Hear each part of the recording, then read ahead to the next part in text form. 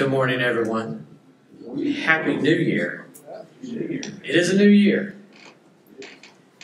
Although with the Advent season, we began the new church calendar year. So it's kind of 2 New Years. Today is also my baby brother's birthday, my parents' dog, Cody. He's 10.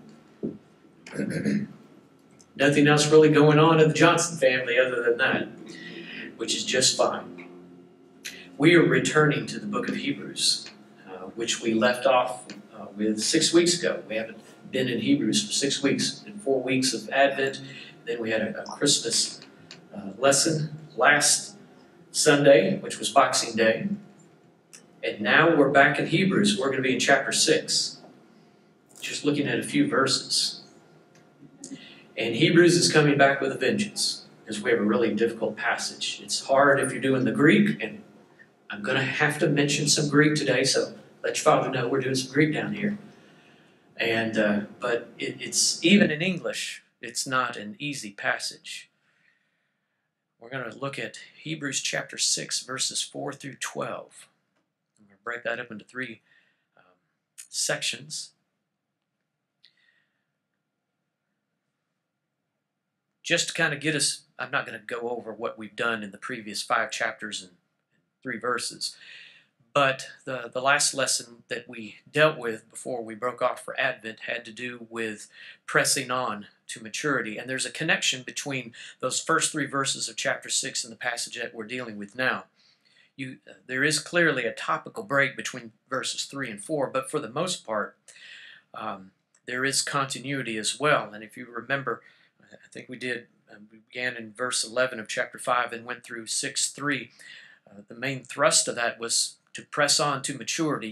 You've laid a foundation of your Christian faith. You've gone over those elementary principles. That's one of the translations of a Greek term, or elementary teachings. You got the basics. So press on, because you can't stay in the basics. You can't just stay in the fundamentals. You've got to continue to grow and mature and develop.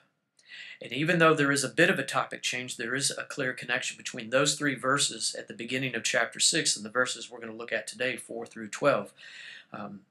Although a lot of folk, a lot of commentators think that there's an overwhelmingly clear break between 3 and 4, I don't think it is. There is a connection. So 6 weeks ago, we looked at a passage in which the key topic or idea was to press on to maturity. You're not growing in the Lord. The author is telling this congregation, you're still dealing with the basics, with the fundamentals, and you can't keep doing that. You've got to grow and mature in your walk in the Lord. And then we get to verse 6. When we're going to read verses 4 through 6, before you start perusing through it, and I'll ask this question again whenever we read these 3 verses. But as we look at verses 4 through 6, without bringing any preconceived notions, any ideas that you may have in regard to your own personal understanding or your understanding as a Baptist or an evangelical or Protestant, however you want to term yourself, simply listen to this passage, pay attention to what it's saying, and without thinking too much about it, what do you think the author is saying in verses 4 through 6? So could somebody read verses 4 through 6?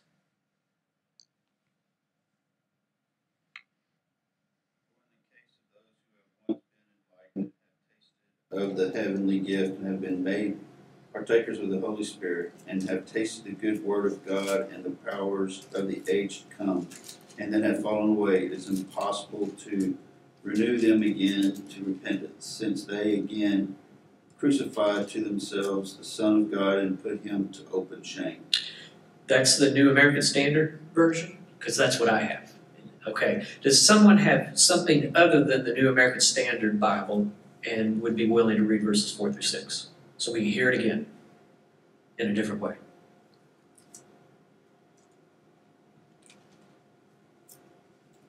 I'll read. Excellent. I've got the NIV. Perfect. It says, it is impossible for those who have once been enlightened, who have tasted the heavenly gift, who have shared in the Holy Spirit, who have tasted the goodness of the Word of God and powers of the coming age, and who have fallen away, to be brought back to repentance. To their loss, they are crucifying the Son of God all over again and subjecting him to public disgrace. Okay, once again, without any preconceived notions, just simply reading that passage, what does it sound like the author is saying here? What is he telling us? You can lose your salvation. You can lose your salvation. What else? Mike, I'm not disagreeing, but anything else that sounds like is going on here?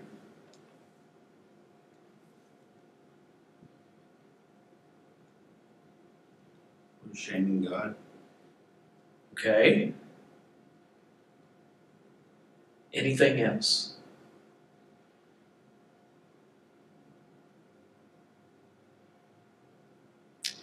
This is not an easy passage. And it sounds like on an initial reading, it kind of sounds like this in the Greek as well. So the English isn't that far removed. And although I do like, if you have the NIV, I like the way the NIV sticks that little phrase, which in my translation, Tim's translation, it is impossible, which is in verse 6. In the Greek, it's actually in verse 4. For it is impossible, and then it goes on. That's really the way it's phrased, and that's an important phrase. It's actually one word in the Greek. But it sounds like you can fall away, that you can leave the faith.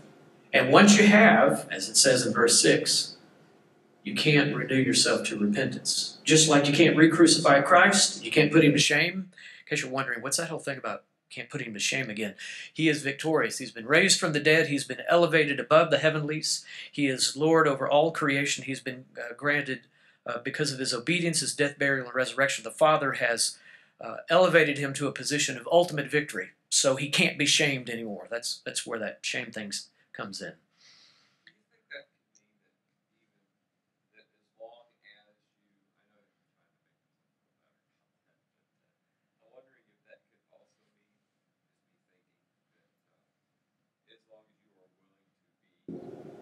Going against God, it's impossible to come back, or is that like the act of being involved in walking away? You can't have it two ways at the same time. Is that a question? Yeah. Do you think that's what it could also mean? Do you think that's what it could mean? Well, it seems like there's no hope of that for you to ever repent. Because we all do that. From time to time, then how can we continue to be saved? Where does grace come when that happens to be the case? I'm wondering, once you're actively involved doing the opposite, you can't be actively involved doing what God wants you to do. That's a good point.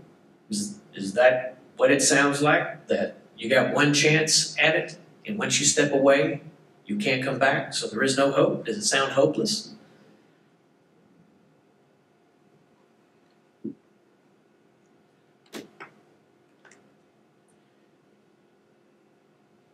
It all comes down to your interpretation of, in our version, falling away. What does that mean?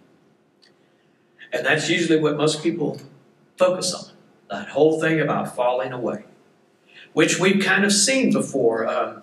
It was drifting away. You don't have to turn there, but if you remember back in chapter 3, verse 12, at this point it does say fall away. Take care, brethren, lest there should be any one of you an evil, unbelieving heart in falling away from the living God. He doesn't clearly state, I look out of the congregation, I see that some of you have fallen away. He said, be careful in case some of you are falling away. And I can't remember the verse now, but he talks about drifting away. We looked at that as well. And remember when we were looking at that verse, some didn't necessarily like that notion of drifting away. Don't like that whole falling away thing. Especially when you start, because in the two times he's talked about drifting away and falling away, it's usually just been a warning. Be careful that you don't do that. But here it sounds like, be careful, if you do that, you can't come back. When you go out that door, you cannot come back in. It locks behind you. That's kind of what it sounds like it's saying. And that's where the issues have come up for the last 2,000 years. That's where all sorts of Greek and Latin church fathers and scholars and theologians and commentators have been hashing out what in the world is this man saying here. Because it's been interpreted in a lot of different ways. And typically what it does sound like is you can fall away, you can lose your faith. You can, as the Methodists say, you can fall from grace. And once you fall from grace, some say you can come back, some say you can't come back. It all depends, usually, upon your theological construct. What is it that we Baptists say about salvation? What's a little phrase we often use? Once saved, always saved. Once saved, always saved. When God has you in His hand, no one can open it up and pull you away from Him. I always thought it was interesting in that image that we typically use. It's usually connected with Satan or some type of other force outside of God. In other words, nothing is powerful enough to pull open God's hand and remove you from salvation. But that's not what the author seems to be saying here. He seems to be saying you can walk away. In other words, you can press open God's fingers and say, bye, gone, out of here, I'm done.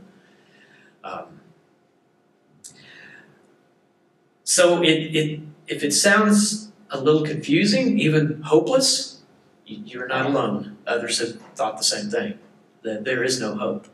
There are multiple interpretations of this. I'm just going to mention, 6 of them, which most it kind of sounds like it is familiar with. And some of you may have this term as a chapter heading or a section heading in your Bible. The apostasy view. In other words, no one can be readmitted once you have lapsed in your faith. When you've left the faith, you have one chance of coming in. And once you have repented and then you decide to unrepent and no longer believe, then you can't come back. We're in chapter 6 of Hebrews. We're back to Hebrews, Naomi. Hebrews 6, 4 through 12.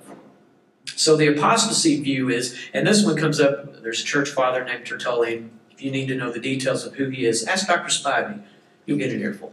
He'll tell you everything about Tertullian you want to know. But Tertullian is one of the first to advocate the idea of the lapsed, those that have lapsed in their faith, because he was dealing with a real-time church historical situation in which real persecution was starting to hit the church.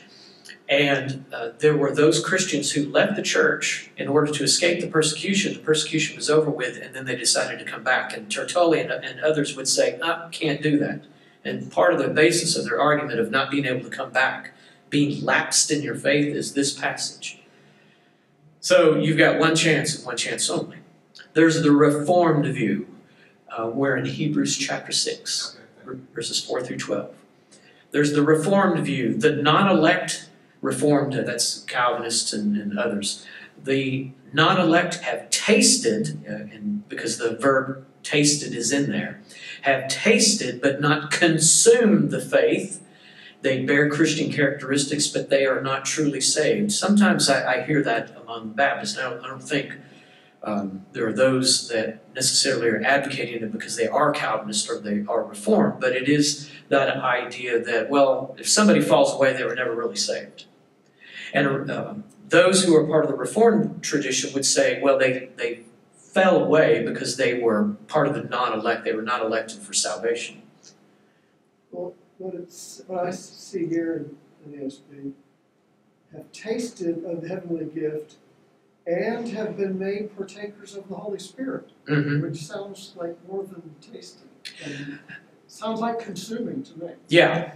And biblically, when the verb tasted is used, Jesus will use that verb, Paul will. It has to do with, it's not just a little bit of a taste of it, but I'm not going to actually ingest it and take it into my life.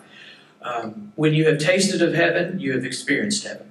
When you have tasted of salvation, you have ingested it and you've consumed it. So that one doesn't really fly also. And that's part of the problem with the Reformed view.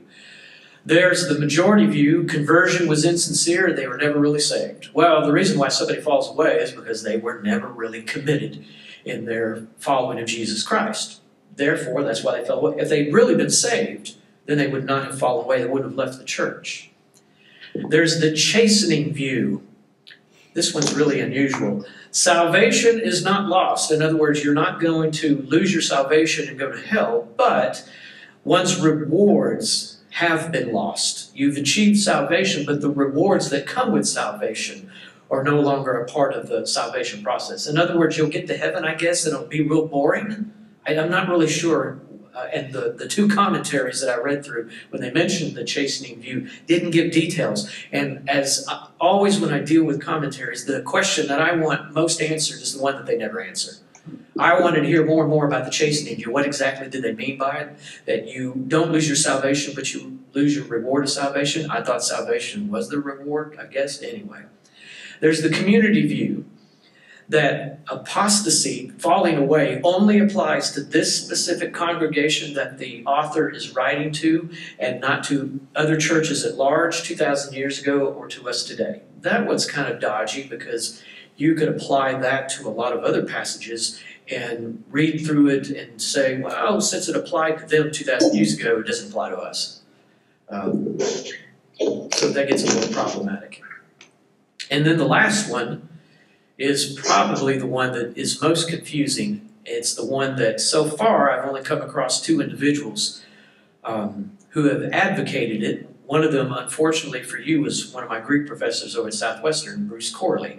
The other one is H.E. Dana. H.E. Dana was a mid-20th century Greek professor at Southwestern who went off to be president of Central Baptist Theological Seminary up in Kansas City, Kansas. Those are the only two individuals that have I've come across that have expressed a hypothetical view. And you have to pay attention to the Greek at this point. Without going into too much detail, that phrase in most of us, that most of us have in verse 6, it is impossible, is actually where Winnie's translation had it at the beginning of verse 4. It is impossible for all of this stuff to take place. This is what's known, and this is the only example of this in the New Testament, and it kind of lends itself toward the type of Greek that the author of Hebrews uses, which is the most complex, most literary form of Greek in the New Testament. It's hard stuff. I took Dr. Corley's Hebrew class, or Hebrews class. We went through the book of Hebrews, and I'd had my 2 years of Greek, and I would have my English and my Greek. And I spent more time in the English than the Greek because the Greek is hard stuff. But this is supposed to be a second-class conditional sentence, a statement contrary to fact. Don't let that scare you because you're probably familiar with at least one example of a second-class conditional sentence. You don't have to turn there, but in Luke chapter 7, verse 39, Jesus is in the home of one of the Pharisees. And a woman suddenly rushes in, falls at his feet, and starts kissing his feet and crying on his feet and wiping her tears with her hair at his feet. And the Pharisee in whom Jesus is in his home says in a second-class conditional sentence, now when the Pharisee who had invited him saw this, he said to himself, quote, if this man were a prophet, he would know who and what sort of woman this person is who is touching him, that she is a sinner. What he is saying is the exact opposite. If this man were a prophet, and he's not, he would know what kind of woman this is, and he doesn't. In other words, he's saying one thing literally, but he's stating something, he's stating the exact opposite. This man is no prophet because he doesn't have a clue what type of immoral woman is groveling at his feet. So he's making a statement contrary to fact. It seems like that's what, if you aspire to this hypothetical view, what the author seems to be saying. And the reason why I'm hammering home on this is because I've been convinced by Dr. Corley that this is probably what's going on. Probably what's going on. He's making a statement contrary to fact. Basically what he's stating is the opposite. You can't put Jesus to shame. You can't re-crucify him. You can't repent. You can't re-repent. You can't go back over all of this stuff again. And you can't fall away, because the ultimate point is you have one choice and one choice only, wherever you are. And we've already seen that back in verse 1, press on. That's really what he's saying. What he seems to be telling this congregation by stating the opposite is, you can't redo all this stuff, right? We can't re-crucify Christ. You can't re-repent. You can't lay down again the foundations of your faith. So you have one choice: move forward, press on. That's the real point behind this passage. It's not really addressing falling away, which is what we always want to focus in on, which is fine. And I'll bring that up at the end of the lesson, because I do want to mention that, because falling away is something that does come up. But the falling away doesn't seem to be the real focus at this point. What it seems to be the real focus is warning this congregation once again, don't relay the foundations of your faith, because you've already done that. And the reason why he doesn't want them to do that again is because you can't go over all of that process. You can't re-repent. So he's stating the exact opposite. He's stating the exact opposite by stating one thing. He's telling them one thing by trying to tell them the exact opposite, which is ultimately move forward. Don't pull back in your faith. Continue to move forward. In other words, you can't fall, for this congregation, you can't go back into Judaism. You all were Jews before, and you were faithful to Moses and the law, but now you're committed and faithful to Jesus Christ. Be faithful and committed to Him. And quit trying to relay your faith. Quit thinking that you can fall away. Quit thinking that you can re-repent, because you can't do those things any more than you can re-crucify Christ. So, move forward. Press on in your full commitment to Jesus Christ. It seems like that's what he's saying. That sounds to me like making the words say what you want it to say. Now, having said that, all of the other interpretations are either are or seem to be in conflict with a number of verses of Scripture, so maybe it is the best translation. I think it is, but it's hard to get to this point. And I would agree, and it's part of the reason why, and it's just little old me, there's nothing. Don't walk away thinking, well, I have to agree with Charles because he's teaching the class. You don't have to agree with me. I tell my students at DBU and TCC this, and they seem shocked by that.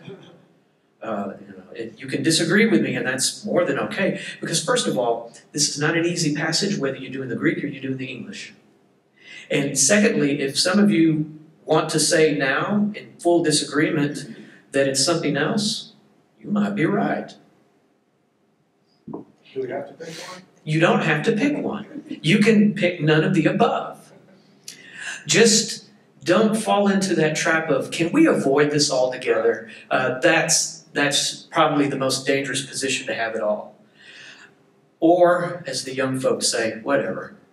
Can we move on to verse 7, please? Well, that's not going to help you, because verses 7 and 8 are kind of an exposition or an explanation of verses 4 through 6. So that's the answer in the next two verses? It is, and wait till you read that answer. It may not help you. Don't get ahead of me, though. Don't start looking at 7 and 8. I know you already are. But if you disagree with the hypothetical view, that's fine. If you think once saved, always saved, you can't fall away, that's fine. If you want to do the Reformed view, well, I think only the elect cannot fall away. Those who do fall away are not elect for salvation. That's fine too. If you're a good ardent Calvinist, more power to you. These are not things that are ultimately shouldn't, no, let me rephrase that. These are things that ultimately should not divide us. And I think we can, at least if you can't agree with the way that I've gotten to the point, I think we can all agree with, I think, what seems to be the author's main point, which is press on. He wants this congregation moving forward, and they seem to be drifting back. We've dealt with that before. That theme has come up more than one time. Move forward, please. He's telling them, move forward in your faith. Grow, mature, develop in Jesus Christ. Because you can't linger where you're at, and you certainly can't drift back. That's dangerous. So move on. Press on in your maturity. However you get to that conclusion, I think it will be fine. If you can get to that conclusion, I don't think any of us would disagree with it. I don't think anybody would raise their hand and say, shouldn't we drift back and become immature in our faith and wander and kind of make it up as we go? I think we can all at least get to that point of embracing the idea that we should press on. I think, wasn't he talking to the Hebrew congregation because they were wanting to go back to Judaism? Mm-hmm. Maybe he's being that drastic because what they want to do is extremely drastic. There's no way to mix the two old wineskins. So I think maybe if you read it in that context, maybe that's why he's being so harsh. But I guess it could be true for us as well, that you can't live the old life and the new one. I think you're absolutely right. I think he's trying to shock them. I think he's trying to basically jerk them up by the nape of the neck and say, look, folks, you can't go back. It's dangerous. It's eternally dangerous. And part of it goes to a word that we'll get to here in a moment whenever he refers to them. He cares desperately about this congregation. So desperately that he's willing to record a sermon that he's preached, put it in the form of a letter and send it to them and say, read this please, because this addresses what's going on in your congregation. And I'm scared for you because I care about you and I love you and I want you to be mature in your walk in Christ. This person genuinely cares about this congregation. And so rather than just soft soap it and try to ease them into it, he wants to pull them up short and say, you can't do this, so stop it and move forward. It goes toward his concern and toward his love. Every once in a while I hear Dr. Spivey do that with us. Not necessarily to the same extent, but he says things sometimes that are pretty hard to hear, to be perfectly honest. And you know what? Sometimes we might need to hear them. I think this congregation needed to hear this. You can't re-crucify Christ, can you? The congregation would say no. You can't repent again, can you? If you can't re-crucify Christ, then quit trying to do it and move forward in your faith. Some of those phrases that are used in verses 4 and 5 that talk about the Christian characteristics, have been enlightened, tasted of the heavenly gift. I just wanted to go over those quickly. Those have been interpreted in a lot of different ways. But that phrase, been enlightened, it's often been interpreted as baptism. It probably isn't. It probably has something to do with a one-time experience that can't be repeated. It's unrepeatable. I don't know if that's an English word, but it is now. You can't repeat whatever it is that you've done. And if you want to say that's baptism, that's fine. But it probably has to do with something more than that. It's probably the initial conversion experience that you've been enlightened one time. And once you've done that, you can't be enlightened again. I think another way of saying it is you've encountered Christ for the first time in your life. You can't encounter him for the first time again. It's not the first time. And then tasted the heavenly gift. We focus on that tasted. And a lot of people have said, well, that's the Lord's Supper, that's the Eucharist. No, it probably isn't that. It probably means something along the lines of the spiritual blessings that we have received, because it is connected to the Holy Spirit.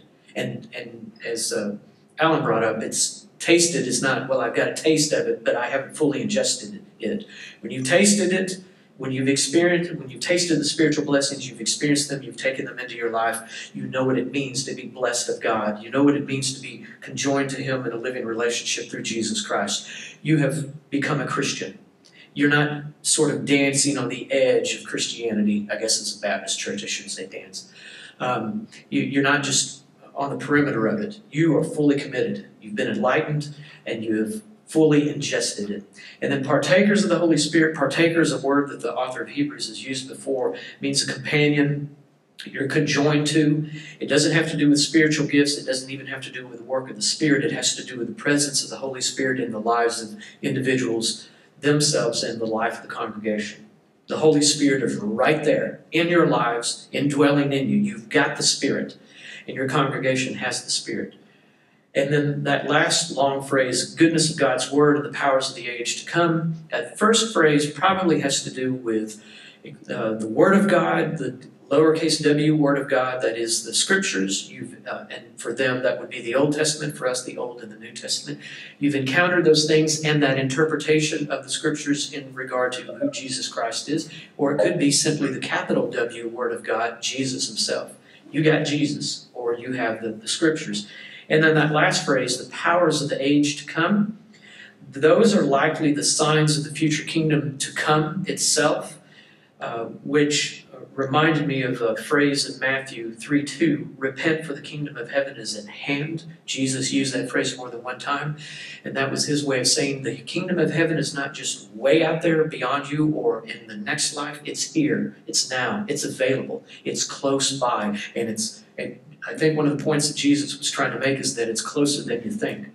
So the powers of the age to come are not just something in the future, but it's the powers that we encounter now. The power of spiritual blessing, the power of the Holy Spirit, the power that we receive as a result of our relationship with Jesus Christ. And then he simply ends this part of the verses by stating, you can't redo this. And since you can't redo it, go forward. Move forward in your faith. Could somebody read verses 7 and 8? Unless you have another question or statement. Alan kind of looks like he does, but he's afraid to ask it. No. But if someone could read 7 and 8. For the earth which drinks in the rain that often comes upon it, and bears herbs useful for those by whom it is cultivated, receives blessings from God. But if it bears thorns and briars, it is rejected and near to being cursed, whose end is to be burned. All of a sudden we start talking about agriculture, and land and crops and things like that. It's a strange thing suddenly, because we've been talking about falling away and repentance and re-crucifying Christ, and once you've experienced all these things, can you do them? Can you not do them? Can you fall away? Can you not fall away? If you do fall away, can you? And then the author of Hebrews starts talking about farming. The point of these two verses seems to be an exposition of the previous, not just 3 verses, but perhaps 6 verses. And that exposition or explanation, that expansion of it is essentially there are 2 paths that you have at this point. Where he's telling the congregation, wherever you are at, drifting back, falling away, or sort of in a holding pattern, wherever you are at, you need to understand, congregation, there are 2 paths. And one of those paths is like verse 7, the land that drinks the rain and yields, brings forth vegetation, has been blessed of God. And the one that doesn't drink in the water, it yields thorns and thistles, it's worthless, it is close to being cursed, or it is on the verge of being cursed, it's burned up and goes away. What it seems to be stating is that now that you know you can't re-repent, now that you know you can't re-crucify Christ, now that you know you can't undo these things, in your falling away you have only one choice: to move forward into one path, verse 7, or you will continue on the second path, verse 8. Those are your only choices in life, ultimately. Now, a lot of folks say that's not really what verses 7 and 8 are all about. I think it is, because it's just strange that suddenly he's getting into this complex Greek and this difficult theological statements, and then he starts talking about agriculture. That usually means there's some sort of imagery that he's trying to convey here, and I believe that's what he's trying to do. What's confusing to me in verse 8 is when he says, it is worthless and close to being cursed. I don't know why he didn't just say worthless and cursed, but there's a little Greek word in there, enkos, which means close to or nearby or on the verge of.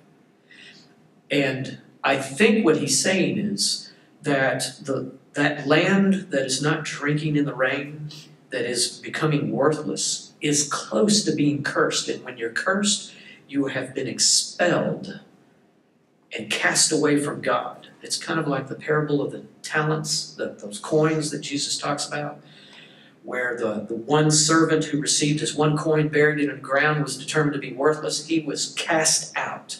Suddenly the parable turns eschatological, In other words, Jesus is saying that third servant was useless and pointless and was damned to hell. I think that's what the author of Hebrews is saying, is that if you continue on that path, you will be on the verge of being cursed and cast into hell, forever departing away from the spiritual blessings and the relationship from God that He wants this congregation to have. That's the best way I can understand that little phrase of close to or nearby or on the verge of cursed. I think he still sees hope in this. Maybe, maybe not. Any disagreement, questions about 7 and 8? I didn't really want to hammer this one home because I think he's just kind of laying out that simple point of there's two paths, pick one. Because you've got to do that. You can't waver. I keep thinking about the parable of the good and bad soil. Yeah, me too. And because, when you are to that point that he's in verse 8, you may not have control over whether or not you become hopelessly forgotten by God, cursed. But the importance is to 7 is that he is the good earth, somebody who's reading and trying to learn, not like a professor necessarily or a professional preacher or whatever, but by the average person who wants to really change the soil they walk in, and as opposed to someone who is so far gone because they've not ever tried to change. Mm-hmm. Y'all are not alone. You're not the first ones to think of that. The parable of the soils, the one that Jesus tells where the farmer's casting out the seed, and some fall on good soil, some fall on what seems to be good soil, and they come up, but then the sun comes along and burns them up, and some fall into the rocky soil where they never really take root. This is a little bit more stripped down version of that, but it seems to be the same type of imagery. Somebody's all talking about the Holy Spirit. May very well be as well. I mean, because going back to 4, it's like case have been enlightened and have tasted the heavenly gift and have been made. The heavenly gift is the Holy Spirit. Because once you've been saved, you receive the Holy Spirit. Mm-hmm. Okay? And on 7 and 8, it's like you've heard the word, but you haven't accepted it. Or you did. In verse 7, you have the Holy Spirit. 8, you don't have the Holy Spirit, but you're not cursed because you've heard the word, you just haven't accepted it yet. So there's your hope. Mm-hmm. So it all comes down to, have you accepted the Holy Spirit? Or have you received the Holy Spirit? It may very well be that also. I think that's a good point. I think you're making an excellent point. You can see that elsewhere in the New Testament.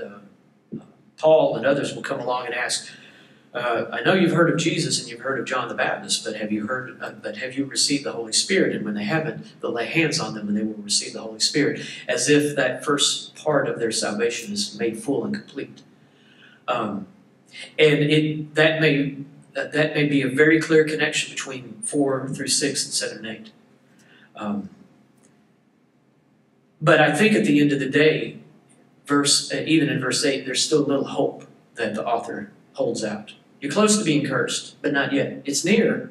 You're on the verge of it. Don't tip all the way into. Now, he never clearly says, in case you're wanting to, what's the definitive Hebrew author's position on falling away? He doesn't make it. He doesn't expressly state, you can or you cannot. Or if you do, you can come back or you can't. He never says that. What he says is stop drifting, stop falling, come back, move forward. That seems to be his big concern. What he would tell his congregation is, you originally were faithful to Moses and to the law. Now you're faithful to Christ, but some of you seem to be leaving Christ and going back to Moses. Stop it and come back and go forward. Could somebody read verses 9 through 12?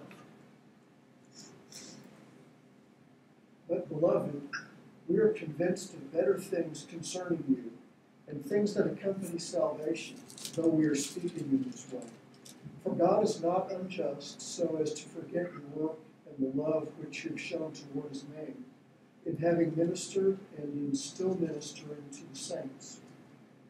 And we desire that each one of you show the same diligence so as to realize the full assurance of hope until the end, so that you will not be sluggish, but imitators of those who through faith and patience inherit the promises. The author now turns to a word of encouragement, which is, I think, what he ultimately wants to get to. He's warned them in a very almost shocking way. Well, it was a shocking way. He's warned them because he's so concerned, and you can hear that concern coming out in verse 4. It's the only time he uses the word beloved, agapetoi. About 6, 7, 8 weeks ago, Dr. Spivey brought up that word beloved. This is the only time he calls them beloved. He loves this congregation. So he's warned them, but now he's encouraging them. I think God has better things for you. And he doesn't clearly state exactly what those better things are. But he is showing a genuine concern for them. And that idea of better is something that comes up time and time and time again in the book of Hebrews. I refer to it as the ameliorative gospel. Ameliorative is just a fancy way of saying making something better than. You got Moses, we got something better. You have the high priest, we have a heavenly high priest. You have a sacrifice in the temple, we have an ultimate sacrifice. There's always something better with Jesus Christ. Well, he may be encapsulating all those things of what it means to follow Jesus Christ in that little phrase, better things. So he doesn't exactly state what it is. You can probably fill in the blanks however you want, however you so choose. It may be better than falling away. It may be better in the life to come. Whatever it is, you stick with Christ, it's going to be better than anything you could have had in your former life. Whatever that may be.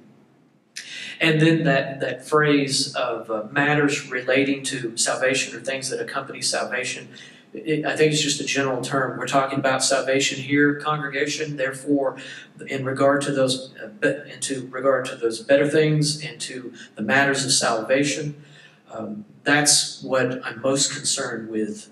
More than falling away, more than drifting back, it's the things that are much more important. That's why he doesn't hammer them as much, and he gets to this point of encouragement and in hope that they have. And that little phrase at the end of verse 9, though we are speaking in this way, and that just, he's telling them, though I'm speaking in a way that sounds really harsh and scary, and I'm warning you about the peril of drifting and falling away, that's not ultimately what I'm getting at. What I'm getting at is the moving forward, the pressing on toward maturity. That seems to be the key phrase. And convinced, the verb convinced that he uses there of better things, it has to do with, I just suddenly lost it, the eagerness, or no, that's not the right one.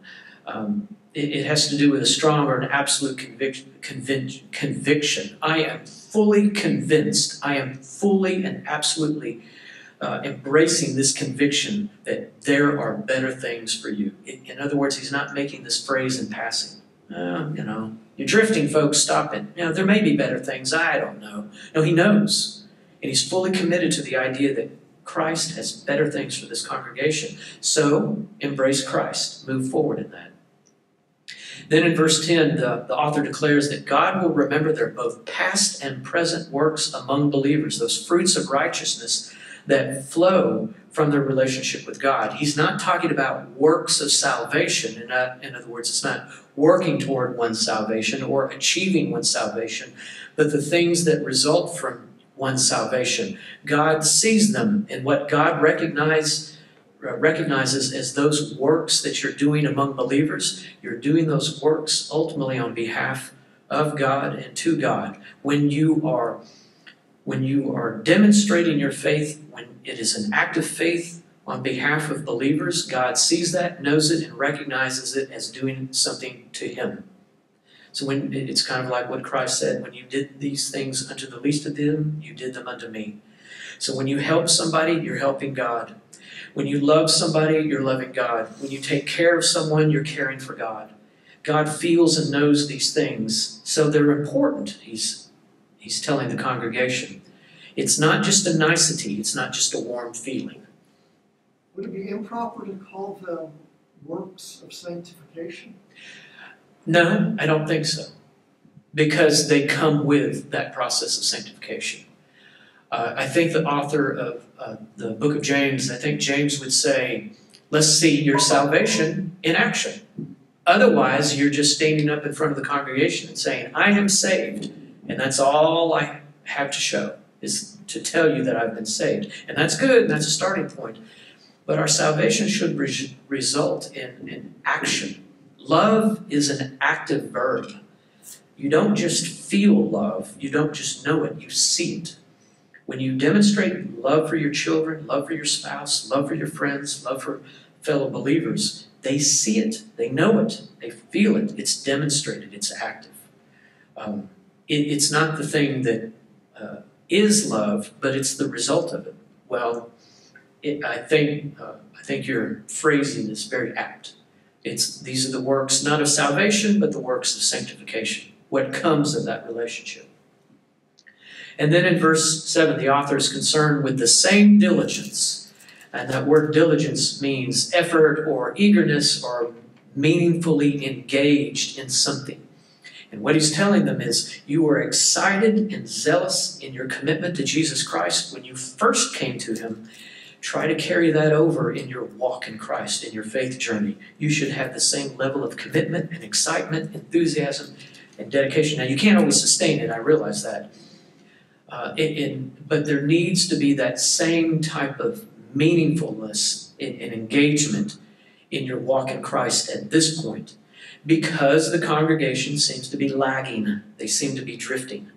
And he's trying to encourage them to get back to that same level of eagerness and commitment, diligence that they had before. In other words, they are to persevere, to press on.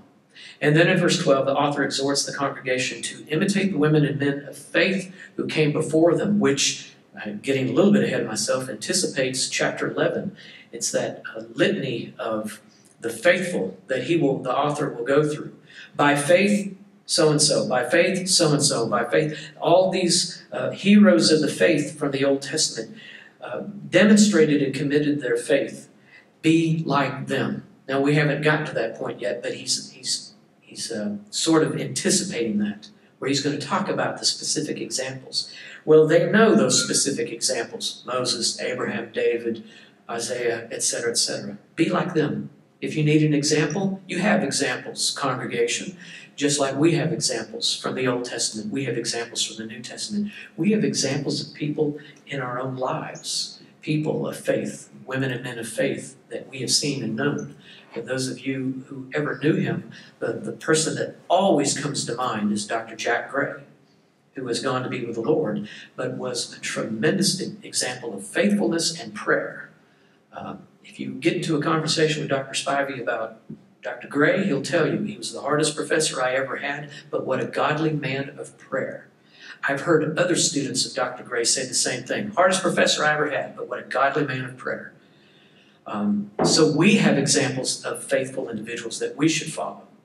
And the author is telling them, cling to those examples, press on, and don't fall into sluggishness or lethargy or indifference, but imitate the faithful and press on. Persevere in your full commitment and your full diligence of following Jesus Christ. Any questions about this passage or any of the phrasing or ideas? Because I wanted to wrap up with a couple of questions before we depart. But I didn't want to leave anything lingering.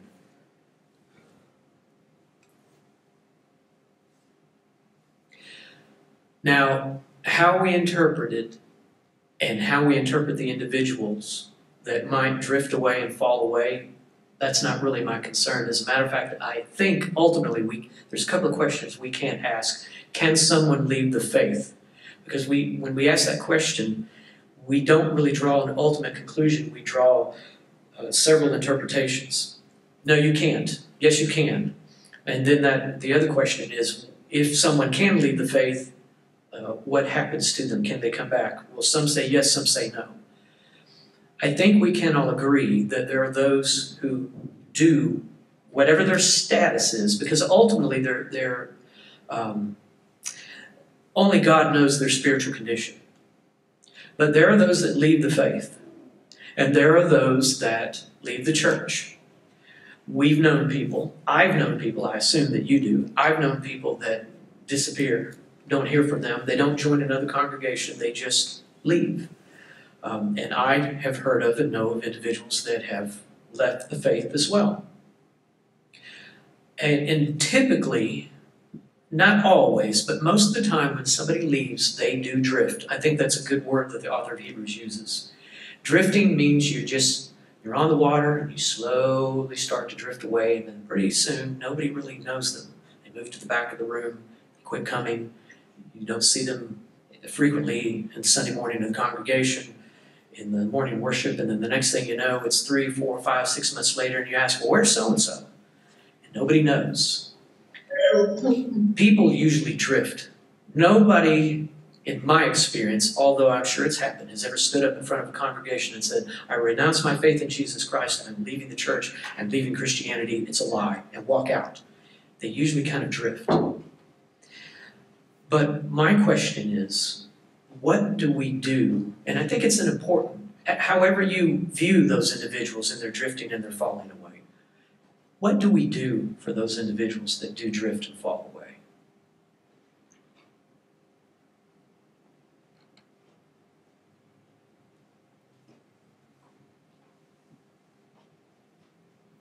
If you know your comfort zone sometimes and just ask, it's hard to do sometimes, but it's really, you have to start somewhere, it's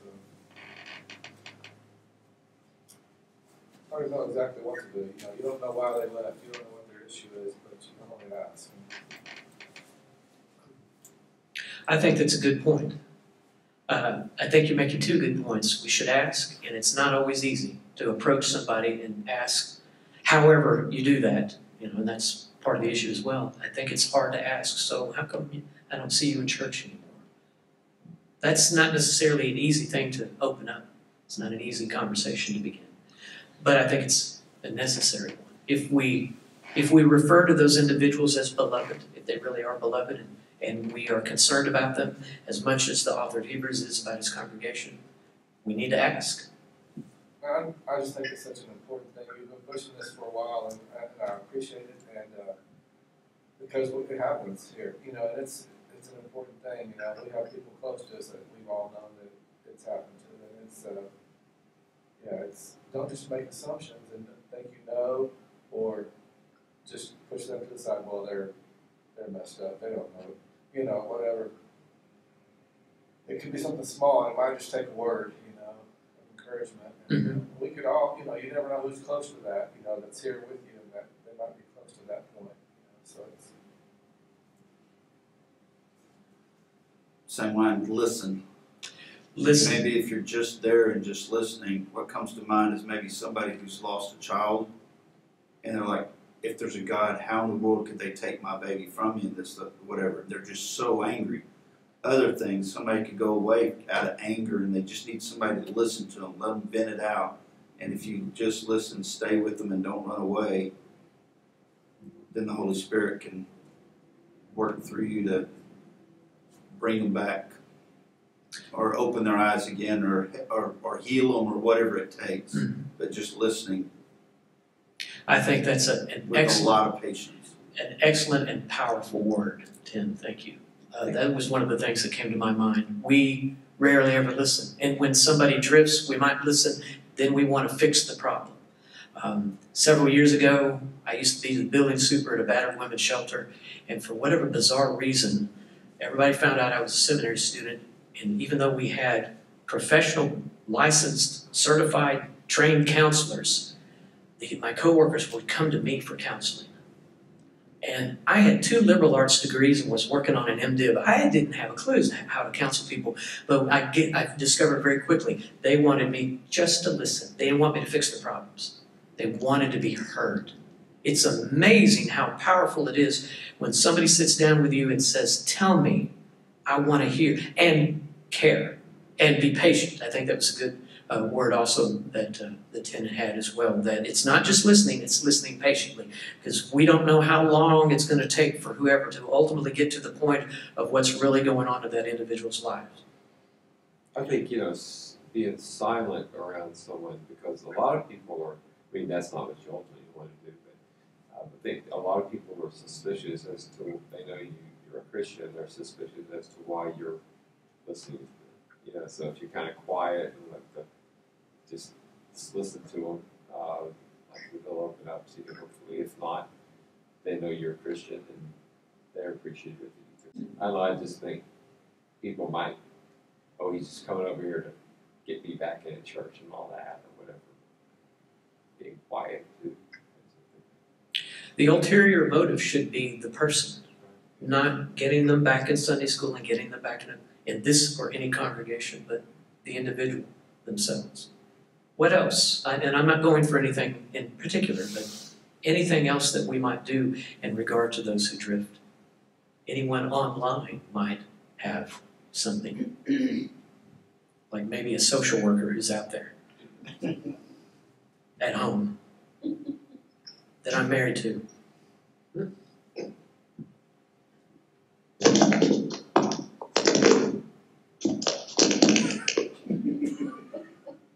She might be fumbling. No pressure. Yeah, no pressure. I can hear your wheels spinning even from here. Well, I mean, the thing that I thought of was just praying for people and maintaining that relationship. Mm-hmm. You know, not condemning them or, you know, like has been already been said, listening to their struggles, praying for them, praying that God would intervene in their situation. And, you know, I don't have anything else dramatic. I think that was an excellent point. That was one that I also thought of. Maintain the relationship. Not maintain the relationship in order to get them to come back to church. Maintain the relationship because you care about that person, you're friends with that person, you love that person, and you want to maintain the relationship. And then, like Tim said, let the Holy Spirit take over. Let God do in that person's life whatever God wants to do. Our point is to listen, to reach out to them, to disciple them. And discipling just means teaching. And sometimes teaching means listening. But maintain that relationship. Pray for them. And minister to them. Ministering to them doesn't mean you have a little personal Bible study, you do anything kind of, and I know this is probably too theological of a term, too churchy. Minister to them however you can. To demonstrate and to show that love, that the actions of love. I think maintaining the relationship is an excellent point. Anything else that we might do for those who drift? I didn't want to cut anybody off. I think maybe, of course, not ultimately wanting to decide to drift with them sometimes. You know, you're not, don't sacrifice what you know, drifts. You follow their drift and kind of get to know them that way. Get to know them in what they are sort of involving themselves in without it being something you shouldn't be involved with. I think knowing limits is important. I think some of those interesting people were people who were totally unchurched that I enjoyed being with the most. You know, I mean, I think because all the people I know that don't go to church are really funny people. You know, they're fun to be around, but they don't want to be influenced by that and become partakers of it. But it's fun. Kind of the rough person is actually pretty fun to be around sometimes. Know who they are and understand who they are and where they're at. Dr. Spivey is beginning a series on apologetics. I took an apologetics doctoral seminar from him, and one of the points that he made at the beginning of that was that we're going to try and understand what people outside the church are thinking and feeling and what they're doing in order to be able to respond to that. It was interesting, one of the doctoral students said, he brought up this example of those who work for the United States Treasury Department who deal with counterfeit currency. They are trained to know one thing and one thing only, what the real currency looks like. They have it memorized. They can glance at a $1, $10, $20, $50, $100 bill and know instantly whether it's counterfeit or not because they know the authentic currency. And his point, the student's point was, we should only be submerging ourselves in Scripture and Christian theology. We shouldn't be experiencing what's going on out in the world. And Dr. Spivey completely disagreed, kindly but firmly, and said, we're going to learn and understand what other people are thinking, what others are feeling, what their journey is, so that we understand them. That's a way of maintaining the relationship without necessarily giving in to whatever it is that they're experiencing, but also be able to be better prepared to respond to what they're experiencing. Rather than somebody saying, well, I'm having this non-Christian experience, and we shrug our shoulders and say, I don't have a clue as what you're going through, but you need to be in church. That's not going to help. That's not going to save the day. But listening, maintaining the relationship, genuinely being somebody's friend without the ulterior motive of getting them back into church, but simply being their friend to be their friend and to care about them and to love them, understand the journey that they're going on, letting them be angry, and let God take care of the rest, because that part is God's business. That's why I think those two questions that we have a tendency to ask of this passage aren't really questions that we can get an ultimate answer about. We can ask them, we can discuss them, but the questions of can we leave the faith, and if you do, can you come back? It's not really the point of this passage. I think the ultimate point is press on, and those who aren't pressing on, we need to reach out to them and to try and encourage them to press on. However that is, it is often very difficult to broach the conversation and maintain the relationship. But the rest we need to leave up to God. I know that's sort of a Sunday school answer, but we're in Sunday school. So sometimes the answer should be that simple. We do our part and we leave the rest up to God. That's an excellent plan. And I think it's one that we can stick to. It's not our job to convert people. It's not our job to reconvert people. It's not our job ultimately to be responsible for getting them back in, even if it might be our responsibility that they may have drifted. It's our responsibility to care about people and love them and maintain those relationships with them and leave the rest up to God. He has the harder job than we do. Let me go ahead and close this with prayer.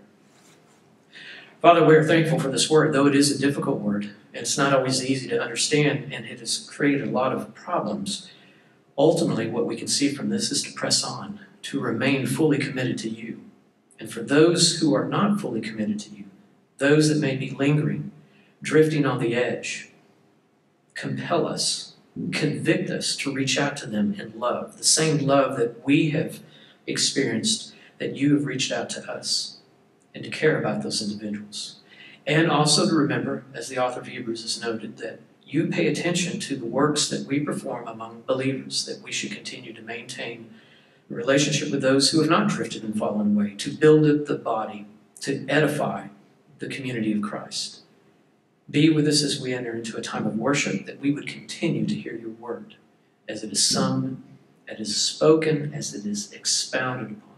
That we would grow closer to you, that we would grow closer to each other, that we would maintain those important relationships as we listen to you and listen to others. For it's in Christ's name I pray.